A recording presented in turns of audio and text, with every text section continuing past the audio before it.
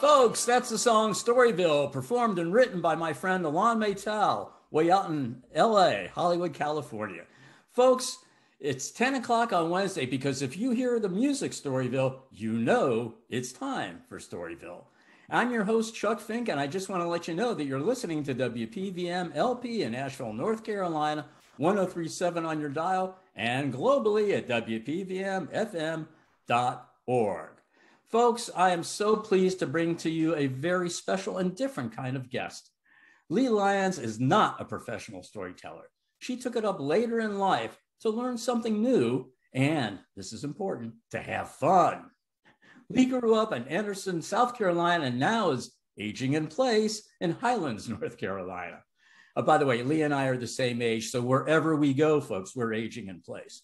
Anyway, Lee from Highlands now participates, or at least before COVID, she participated in the Highland Cashiers Players and the Highlands Writers Group.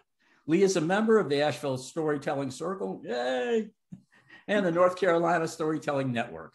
In 2019, Lee published a book, Southern Shamrock, which you can find on Amazon. And Lee has her website, leelyons.me. Let me repeat that. That's leelyons.me. So folks, I asked Lee to come aboard so that others can learn and be inspired to become storytellers, just as a hobby. You don't have to be a pro. You don't have to be a semi-pro. It's just fun to learn this. So Lee, thank you for coming aboard and for inspiring so many other folks. Thank you. It's fun to be here. My first radio interview. Well, hopefully it won't be your last. So Lee, let's just get started. I want to ask this question a little bit differently than I ask everyone else. What do most people want to know about you?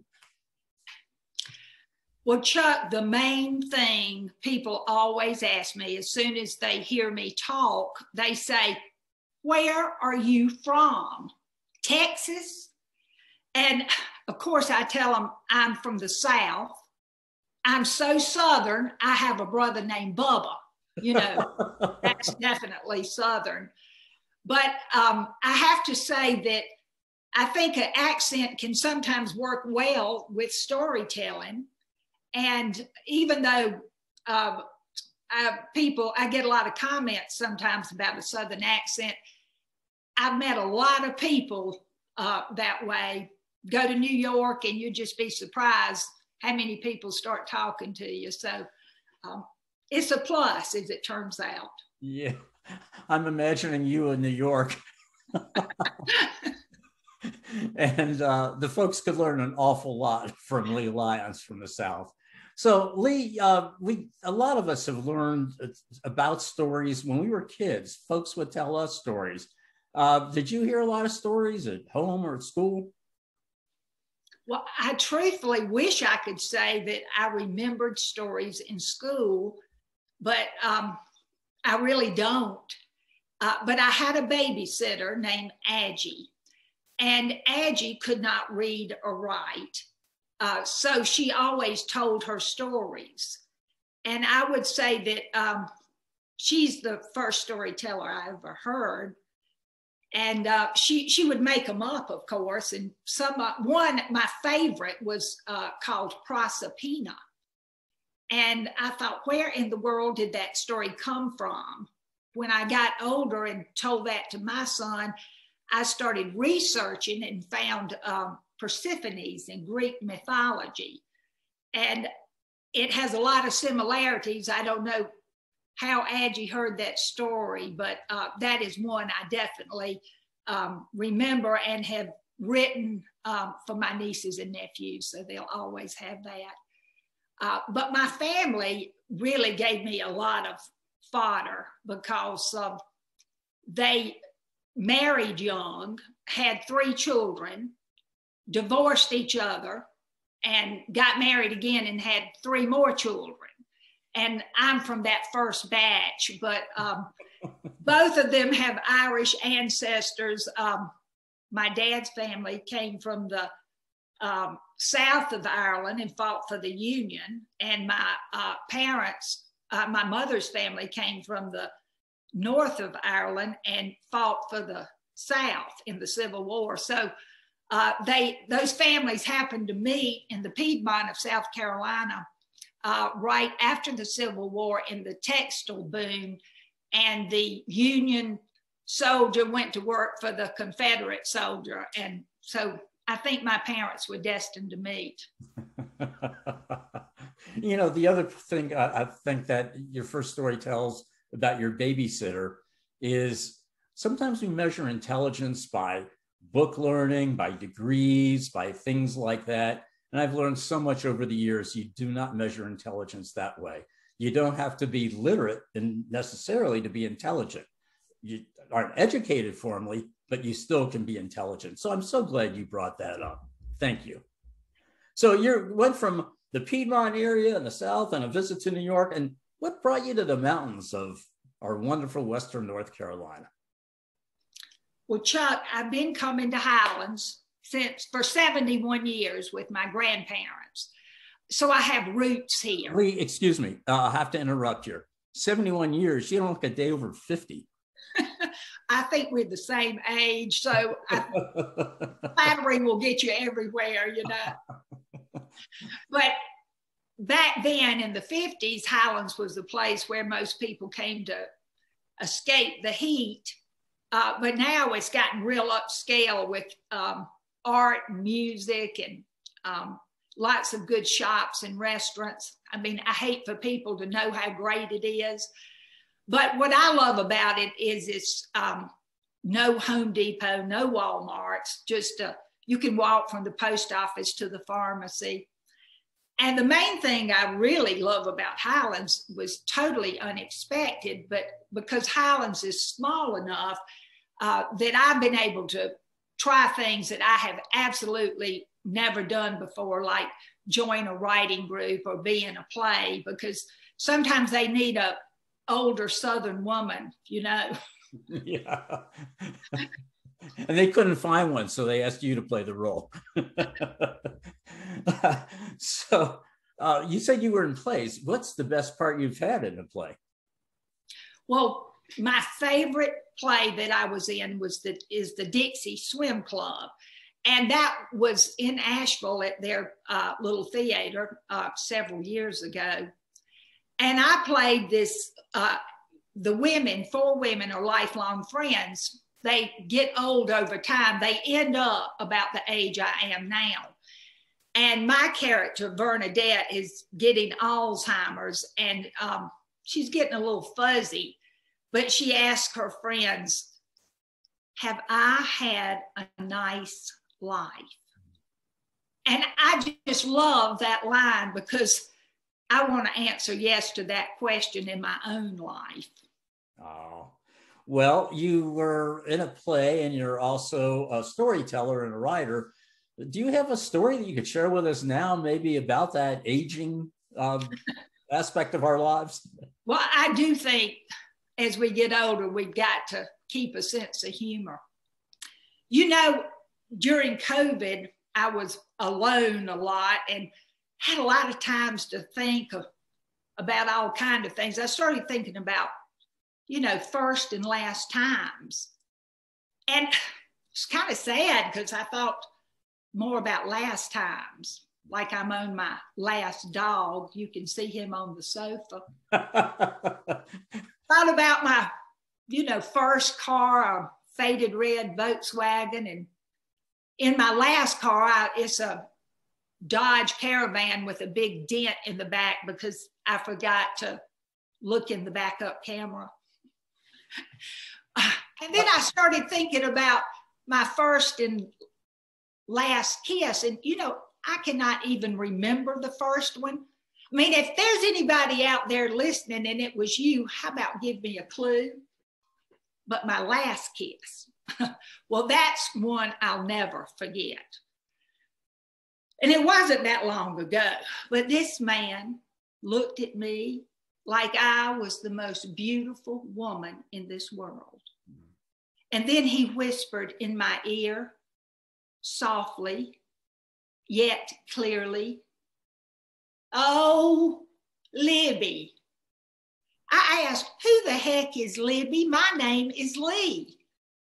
Now, you know, those kind of things happen as you get older. But I thought, next time I'm going to wear my Methodist church name tag. And then all of a sudden, I started thinking about my first and last pap smear. Now, I had my first pap smear when I was about 20 years old. I was petrified. This nurse put my feet in the stirrups, wrapped this sheet around me, knocked my knees apart and said, relax.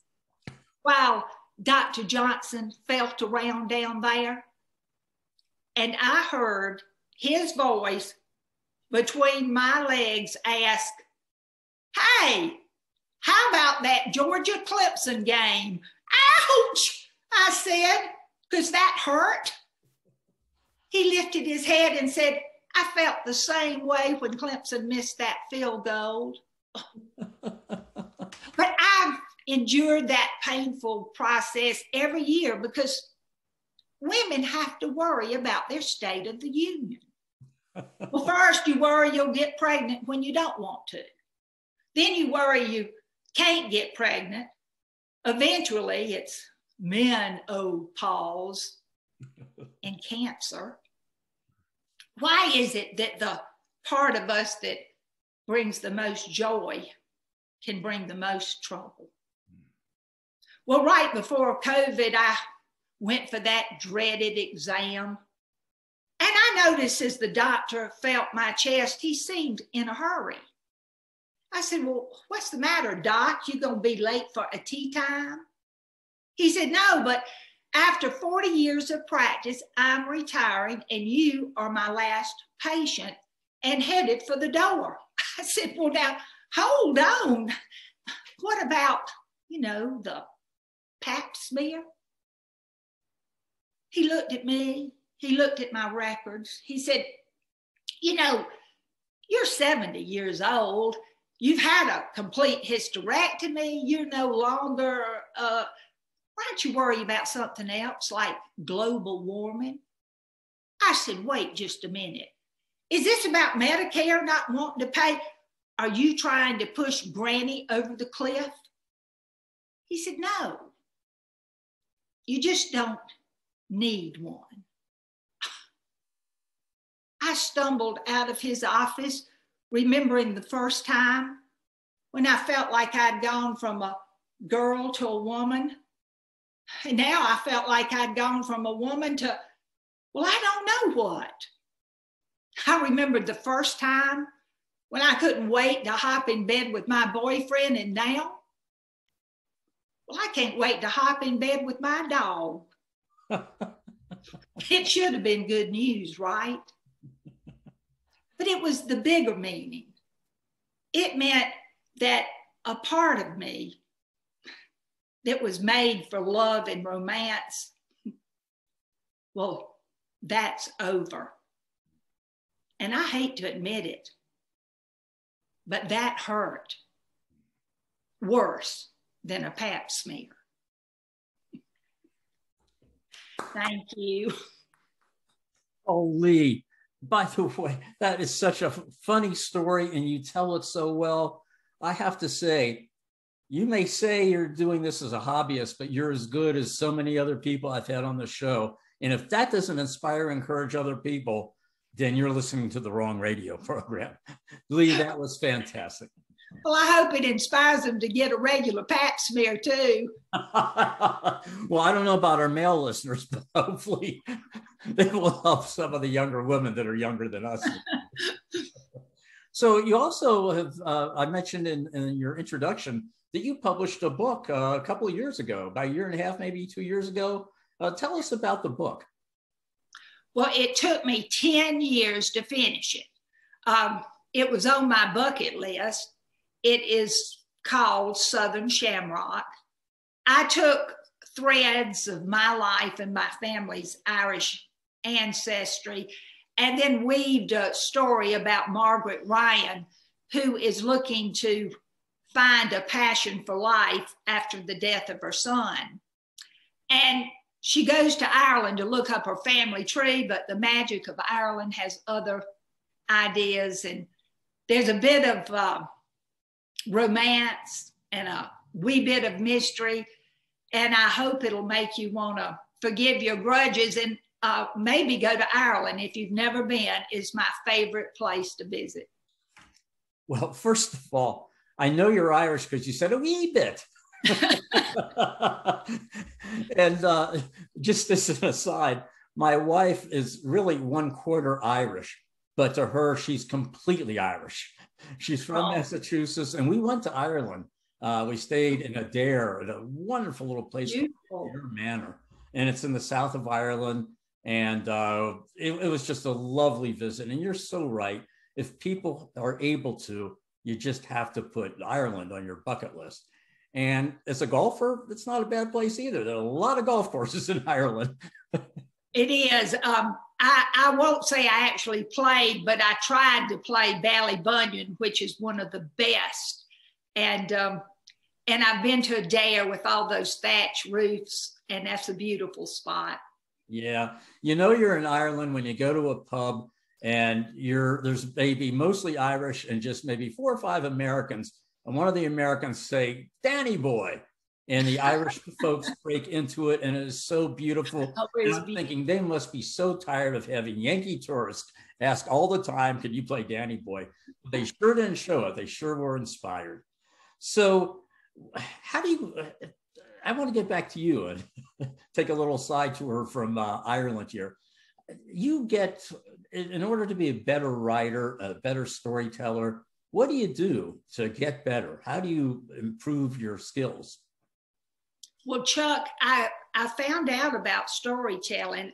I'd never heard of it till I moved to Highlands. And as I've never been to a writing group, I ever thought about writing a book.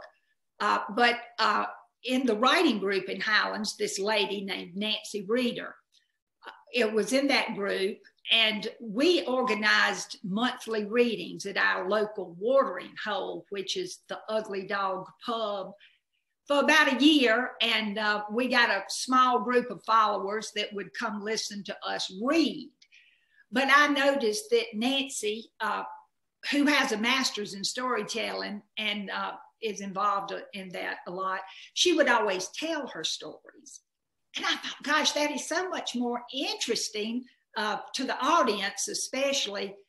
And so eventually I started leaving my notes behind. And then through her, I found out about the Asheville Storytelling Group and this group that I've been Zooming with all during COVID. They've just been real lifesavers. The Georgia Mountain Tellers, or the North Georgia Mountain Tellers, there in Hayesville, North Carolina.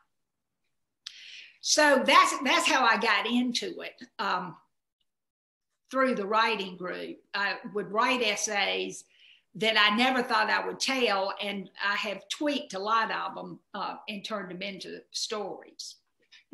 So how do you do that? How do you take the written word? Because as a storyteller, and I teach classes on storytelling, so many people want to write their stories first.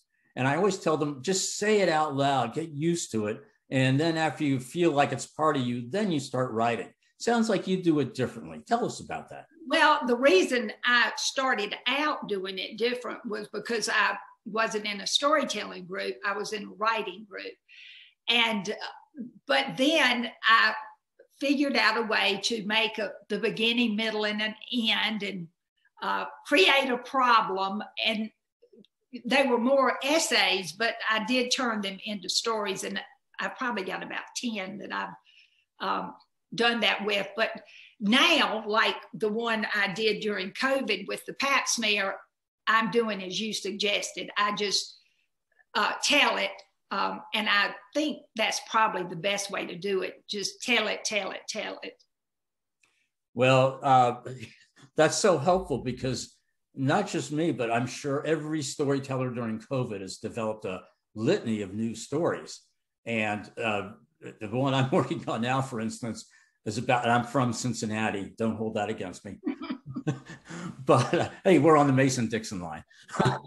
But the one I'm working on is about being a sports fan in Cincinnati and how hard that is, especially if you're a football fan. But I did the same thing. I just started thinking and then spewing it out. And then I realized there's a hole here, there's a hole there. Maybe I could punch that out. Maybe I could do a little less of this and a little more of that. And that's the process. At least that is for me. And it sounds like you do that as well as writing the written word and converting it. Well, I do a little of both. And one of the hardest things for me is not to memorize. And it's different than being in a play with that third wall, but looking at people in the eye and up close and personal can make me just go blank. I've done it before. It's real scary, but you have to just start doing it and practicing and realize the world won't come to an end if you do go blank. Yeah, I'm also glad you mentioned that, because so many new tellers think they have to memorize, and if they miss a word, it's terrible. And I always tell them, just like you said, you're not reading someone else's words. You're not speaking someone else's words. These are your own. If you miss something, you're the only one that knows you missed it. And if it's one of your darlings, which is what I call the favorite part of someone's story, the funniest part, it's okay if you lose a darling. Don't worry about it. You'll pick it up next time. And it's so hard for people to realize it's part of you. It's not a head game. It's a heart game. And it's from your soul and your spirit. It doesn't have to be memorized. So thank you for underscoring that. So I guess you also have taken a few workshops here and there. Can you tell us about some of your workshops, your favorite workshop?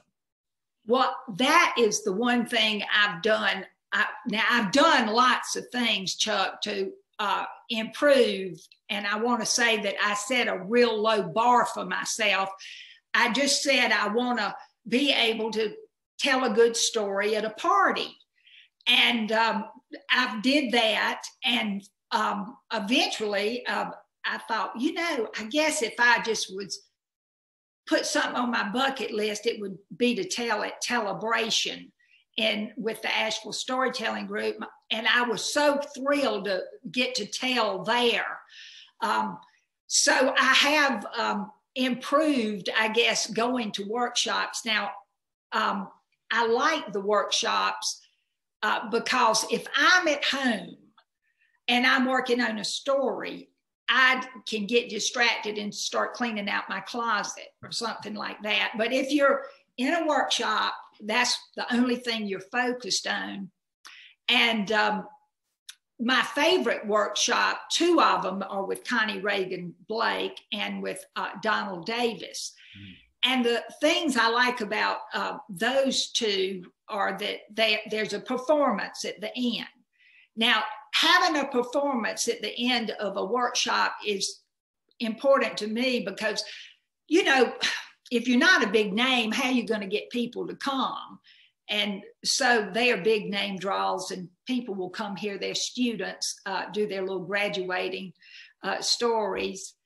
And so I've really enjoyed working with that, and in a workshop that lasts more than an afternoon or a couple of hours. Now, I've taken a lot of those too and enjoy it.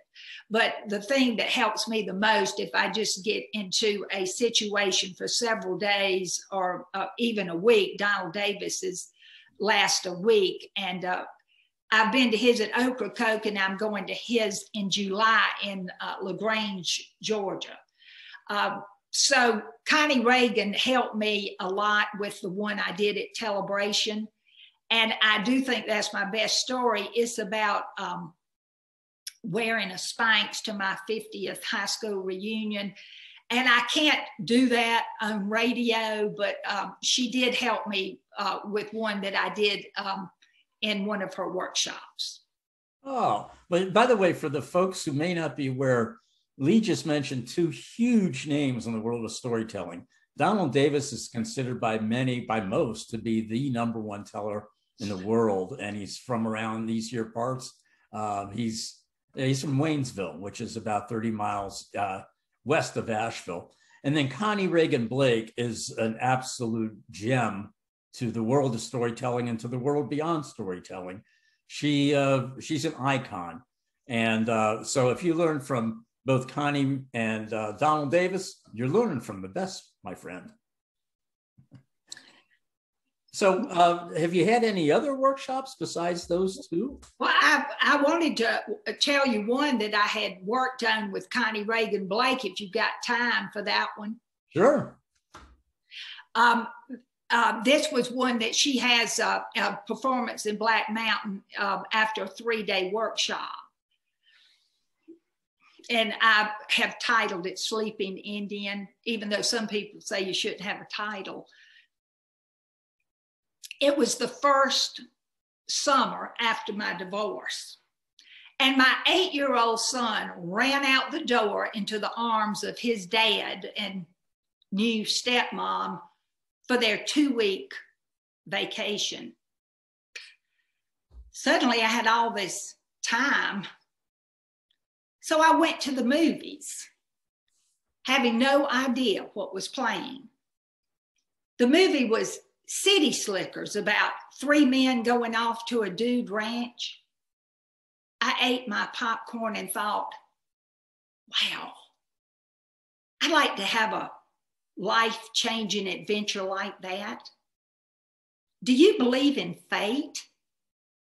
When I got home, in my mailbox, there was a catalog on Western Adventures. 3 days later, I landed in Jackson Hole, Wyoming.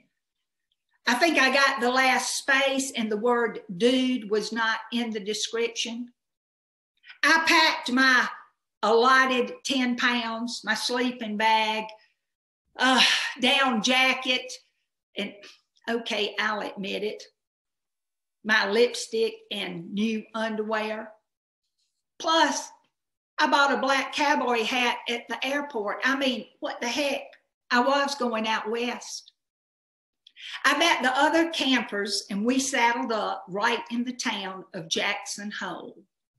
There were 3 couples from Kentucky who were lifelong friends hoping for a big adventure, and a newly married couple from California with their respective teenage daughters hoping for a bonding experience. We headed out single file up a dirt road with the view of Sleeping Indian Mountain in the distance. Sleeping Indian Mountain looked just like its name, over 10,000 feet elevation, like a Native American in full headdress laying horizontal, leathered face to the sun. Well, I rode along with one of the guides, George, scuffed up boots, beat up old hat. But out there, that man was a genius. He knew all about the flowers and wildlife, and I expect he knew a lot about people too. Because that Kentucky crowd, they got horses with names like Bucky and Lightning. But thankfully, I got a sweet little sorrel mare named Muffin. And we forded streams that I filled with laughter and trotted through fields of wildflowers and stopped at the edge of a lake that was so smooth it reflected Sleeping Indian Mountain like a mirror. A big old trout jumped up in the middle, sending ripples out in all directions. And like some kind of cowboy guru, George said, yep, you never know where the ripples in your pond will end up. Wow, I needed a lemon to keep from smiling. I was living the movie. But 8 hours later, when we got to camp, my butt was burning and my head was pounding. As the steak sizzle and smoke filled the air, I eased into my tent and threw up in my new cowboy hat. I heard George, ma'am, are you all right? Hell no, heck no, I'm not all right. I think I've got that flu that kills you in 24 hours. He gave me some Dramamine and said, sleep it off till morning. All night, I huddled in my sleeping bag wondering, why hadn't I gone to a spa? I could be getting a massage right now. And what would my son think if I died on a trail ride? Well, the next morning, I awakened to the smell of coffee and bacon, and I was starving. I grabbed my toothbrush, ran down to the creek in my long underwear, took hold of a branch, crack. I fell into the coldest water I've ever felt. Help! Well, old George to the rescue. Well, that episode sort of broke the ice with everybody, and we all warmed up with each other, which was a good thing because I needed some dry clothes. And after that, strange things started happening. Well, for one, it started snowing in July. And later, as we swapped stories around the fire, sipping Kentucky bourbon, newly single in that altitude, old George started looking pretty good. Well, the last night we all met at the Silver Dollar Bar to say our goodbyes. George sauntered in looking completely different. Nice shaped hat, exotic skin boots, a big silver buckle won in a rodeo. He locked those sky blue eyes into mine, and those firm hands pulled me on the dance floor. We two-stepped around the room, and let me just put it this way. He was quite a dancer. The last thing he said to me was, if you ever need a rescuing, you know where I'll be. But I got back to my home on the coast of South Carolina, and I couldn't picture a cowboy out on the beach. And then my son came running back into my arms, and well, I knew that the dream of it would be better than the reality. Mm. That first solo adventure was over 30 years ago, and it truly was life-changing. You know, I always thought I'd go back, but I went other places instead. But sometimes when I'm sleeping, I smell sweat mixed with horse's hair. And I still dream of that Indian, face like leather, riding up the dirt road, light as a feather. Thank you. Oh, Lee, you are a tremendous teller. Chuck, you're gonna make me have to, I keep a low bar. Well, your low bar, if you compare that to the worldwide bar, you need to set your bar a lot higher, because you are just, you're a very inspiring teller. Your timing is great. Your word selection is great. You're even when it's just you and me, you can see how you're trying to make a connection with your audience. And that is so important for a teller to be able to do. My friend, you have the talent and the skills of someone more than just a hobbyist. So I'm here to encourage you, actually. Well, thank you so much. You know, what I love about that story is, I say that's when I worked on with Connie Reagan. My favorite stories use humor, but have some poignancy about them. And as I said, Donald Davis was one of my other favorites workshops. And he would always say, there's the story you're telling, and then there's the real story you're telling. And that always resonated with me, because sometimes you tell a story and then you realize that it has more meaning, and you really want to get at the heart of the story. And you have done that tremendously so far with both of your stories. And that's the thing. If you can connect yourself with other people in the honest way that you have, to me, that is a priceless gift that you're sharing with people. So keep up the good work. Now, I also want to mention that you were inspired by the movie City Slickers. Right, City Slickers. So your movie would be, the title would be changed to Beach Slickers. Maybe so. And your story also reminded me, I won't go into the actual story I tell. This is just a very brief description, but during COVID was my 70th birthday and also our 40th anniversary.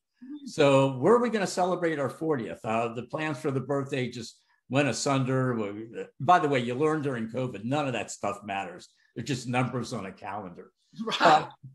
But we decided to celebrate like an Airbnb in our anniversary in Tate City, Georgia.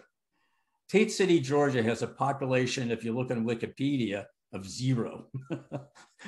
On the town sign, it says like 37, but there literally are no people there. And we went horseback riding at a ranch.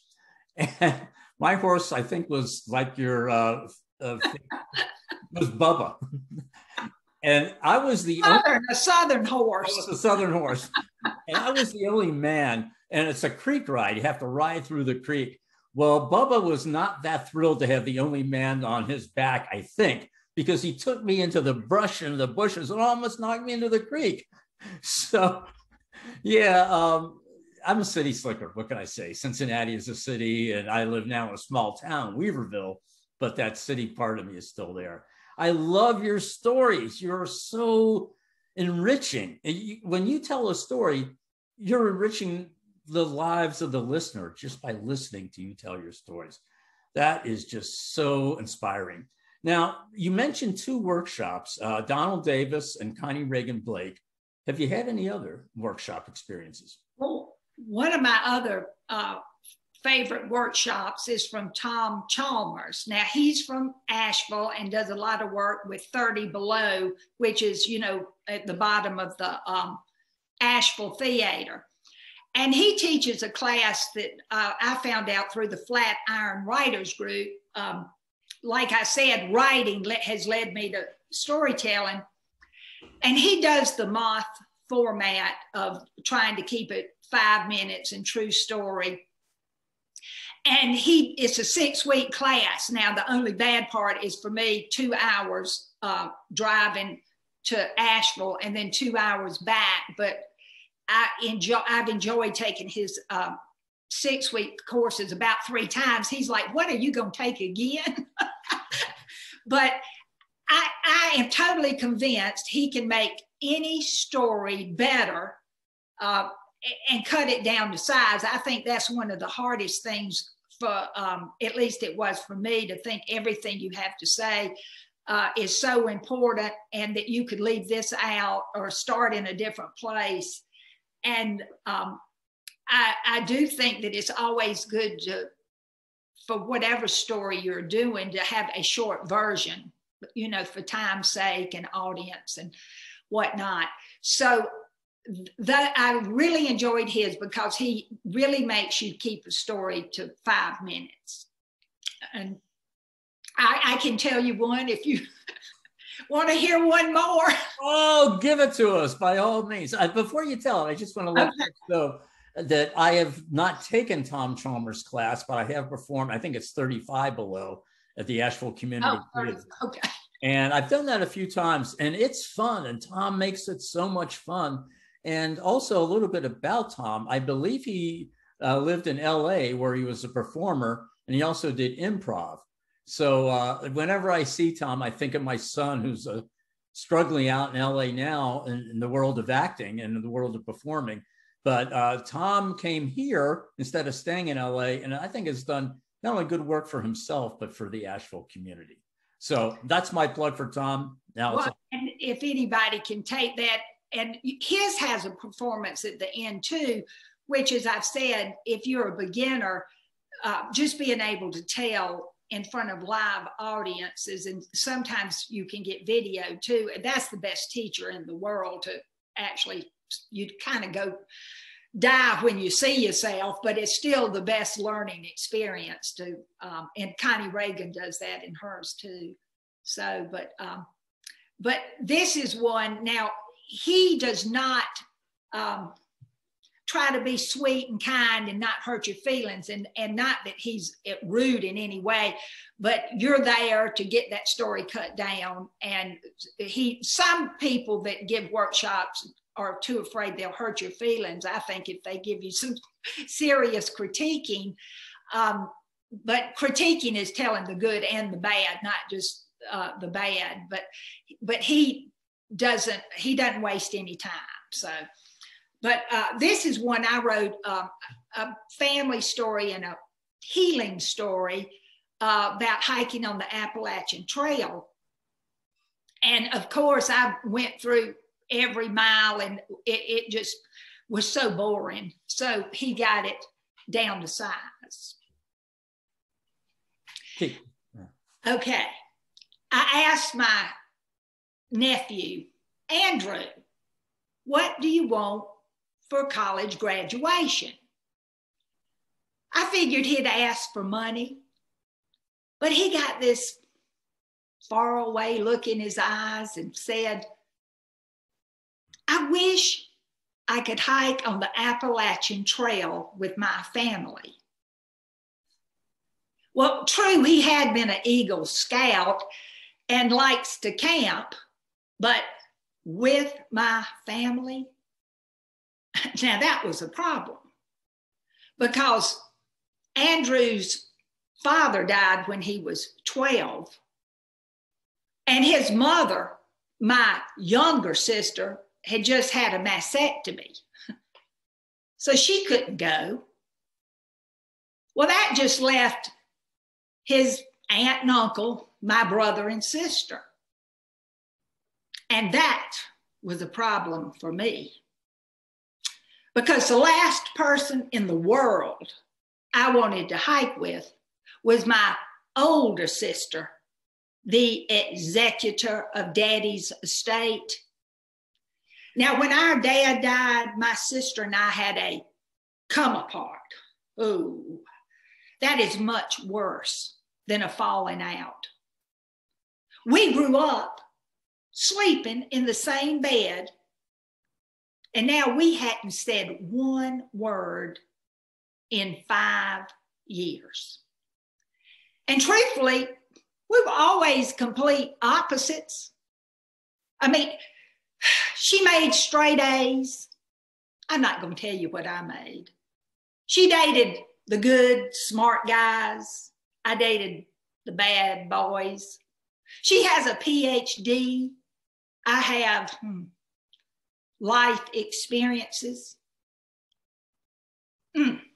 No, I did not want to hike with her.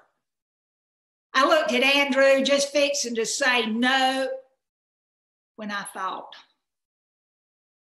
Andrew's lost his dad, and his mother has cancer. And on top of that, I lost my son in a car accident when he was just about Andrew's age. How many times had I said, I wish? So I said the only thing I could. Let's go. Now, we sent out all kinds of emails inviting people to join us, got all kinds of excuses. Now, my favorite was from an Episcopal priest who said, while Jesus walked in the wilderness for 40 days, he never hiked with the Lyons family, so he passed. But we got 5 takers. Now, the big surprise was my aunt, who won't let me tell her age, but she said, oh, darling, that's always been on my bucket list. And then my brother and sister-in-law in Wisconsin said, we'll be there. Then the dreaded older sister texted, count me in. So we had 6 weeks to get in shape, except my sister, who already wears a size 6 and jogs 4 miles a day. But I maxed out my credit card and walked around town in a full backpack.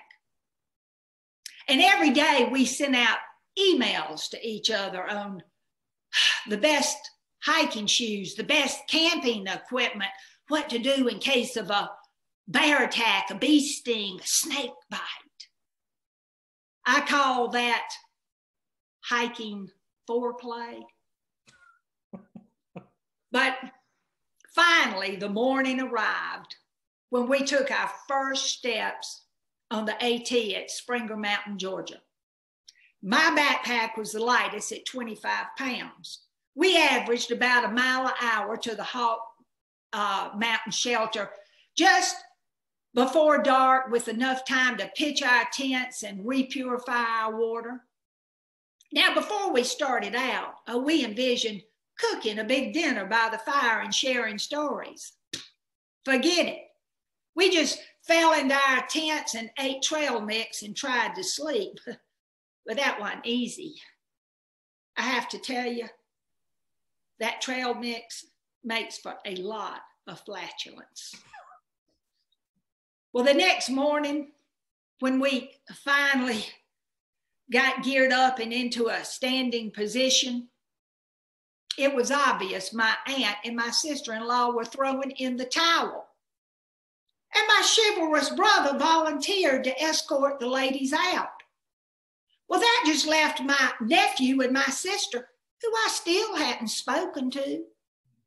Well, Andrew thought we ought to give up some of our equipment to send out with them. I knew what that meant. I was going to have to sleep in the same tent with her. But the three of us forged on another 10 miles straight up, kicked your you-know-what mountain in the pouring rain, and got to camp as the sun was setting. And I'm going to tell you something. I never saw a bear. I never saw a bee. I never saw a snake. I only saw one thing that scared the heck out of me. The latrines.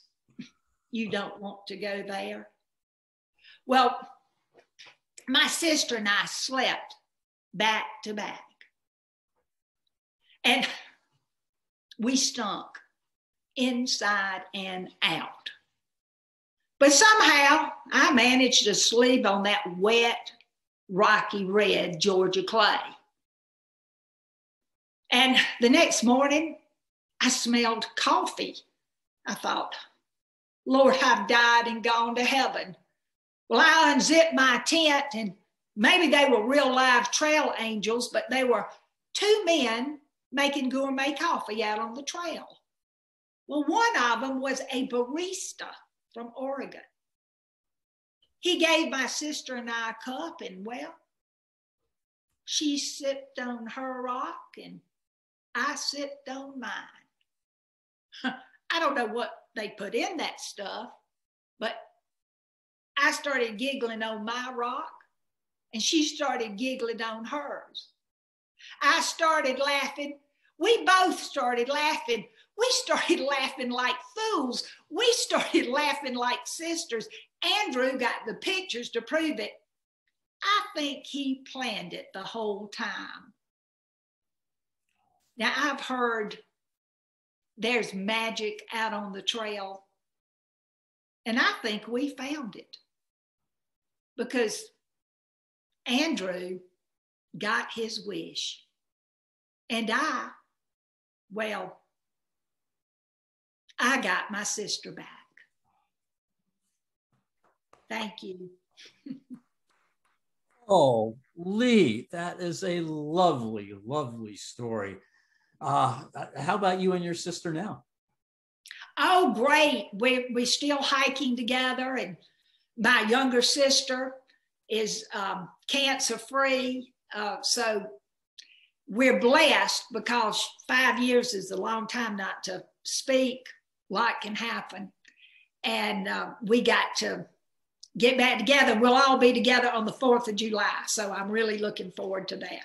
Well, hopefully you'll see the fireworks in the sky and the fireworks in the family will be way down. Oh, yeah. Well, you know, sometimes that doesn't work out in our family, but we're kind of getting older. So we're getting a lot more low key.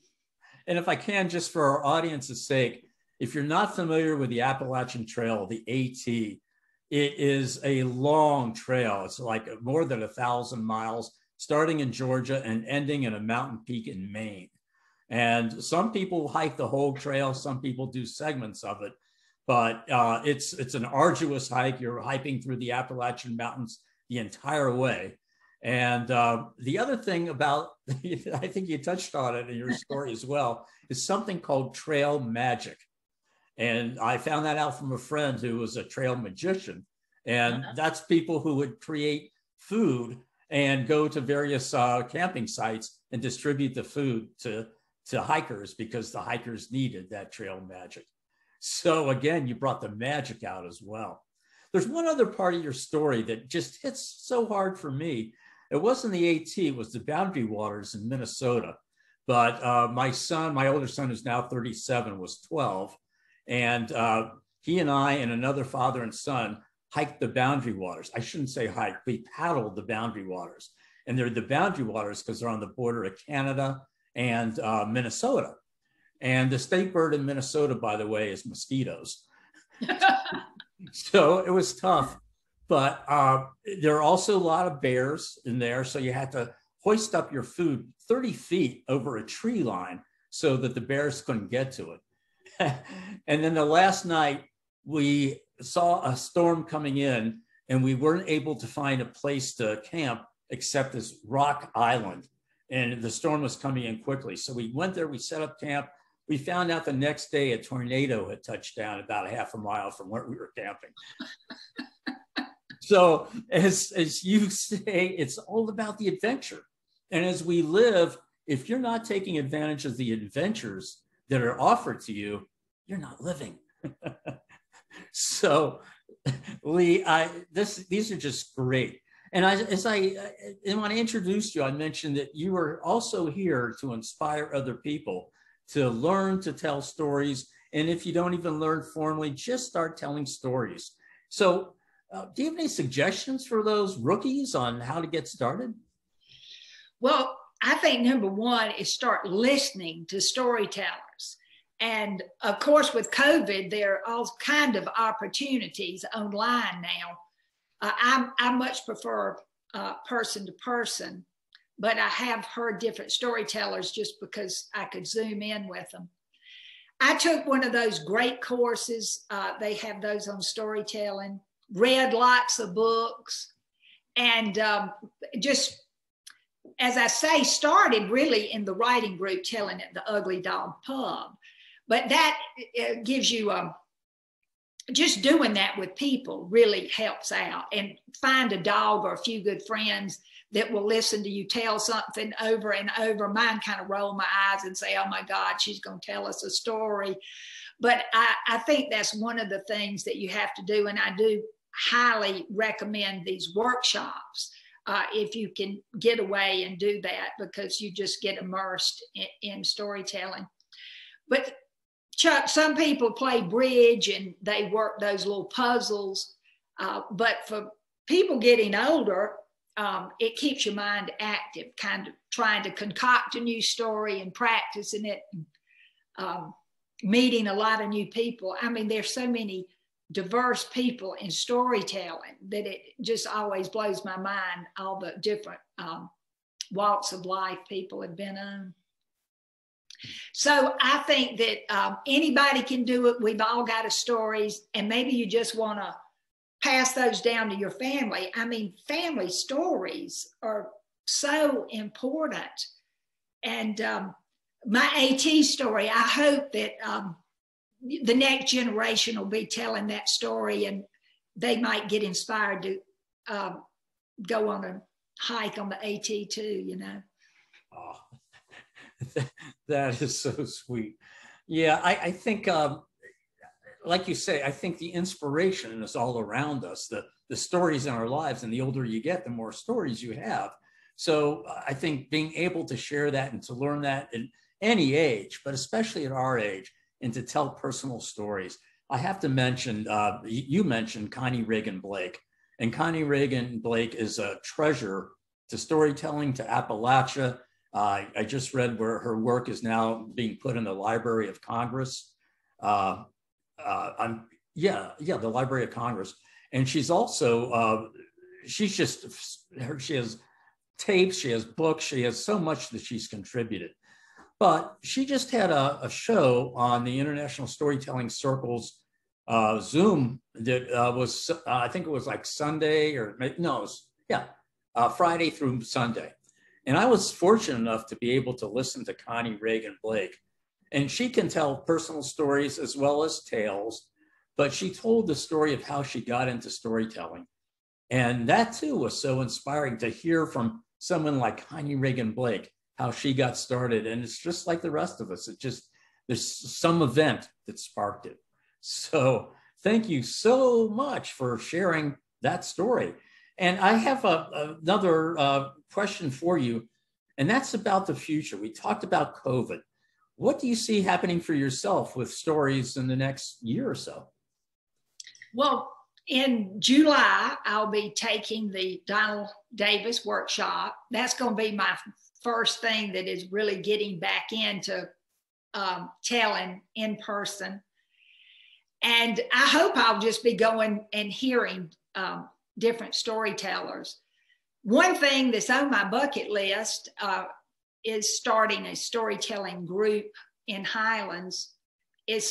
We have all this art and music and plays, but for some reason we don't have a storytelling group. And when you get older, it is hard driving at night to some of these. A lot of storytelling events and the Moth storytelling events are at night. So I would love to have a storytelling group here. And I hope I'll still be going to Hayesville. I love that Hayesville has a group. They meet on every Thursday and they critique. You can get feedback, which is a wonderful thing to have. And then they do a performance once a month. So I hope I can participate with them and the Asheville Storytelling Group in some way. But probably I'll just be telling stories to my family and friends. Oh, Lee, and if you keep on telling to your families and friends, you're shortcutting the rest of us. So please keep on telling on stages as well. This has been so much fun, Lee. I want to thank you for taking this hour and for sharing all of your stories and your life with a smile and a laugh. That's so valuable. Thank you so much. And for the folks listening, this has been Lee Lyons on Storyville on WPVM LP in Asheville, North Carolina, 1037 on your dial, and globally at WPVMFM.org. Lee, let's say goodbye to everybody. Thank you all. Thank you. I had a wonderful time.